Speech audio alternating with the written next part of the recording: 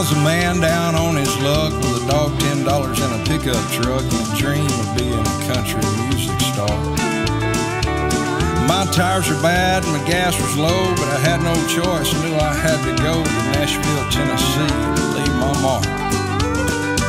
So I started out with a song and a prayer. It took 2 days, but I made it there, and I ended up down on Music Road. Now I had this tape of a song I wrote featuring my dog Merle on the high notes, but it was all I had at the time.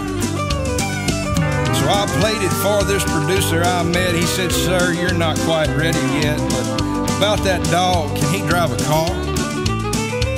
I said, "No, sir, but he rides with me." He said, "Bring him here to Tennessee and I'll sign him up on the spot." He'll sign Merle up on the spot.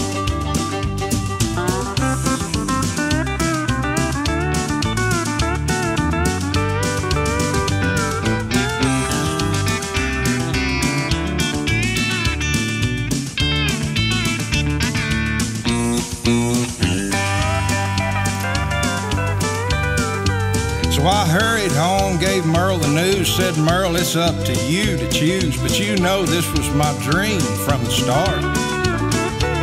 Merle hiked his hind leg in the air as if to say he didn't care, but in the truck and up the road we go. But in the truck and up the road we go.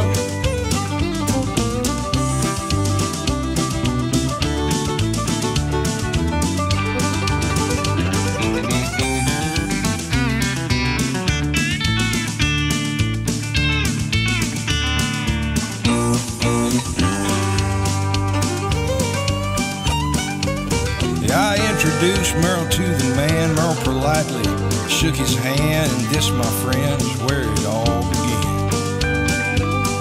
Seeing now that all my dreams were toast, I'm driving Merle's bus coast to coast and living high on the dog. Now, if you doubt this story's true, take the challenge I issue you and meet me at the Opry next Friday night. Being a show this unique, I can't guarantee you a seat, but you'll die laughing in the aisle at Merle's country show. Doggy style. Yeah!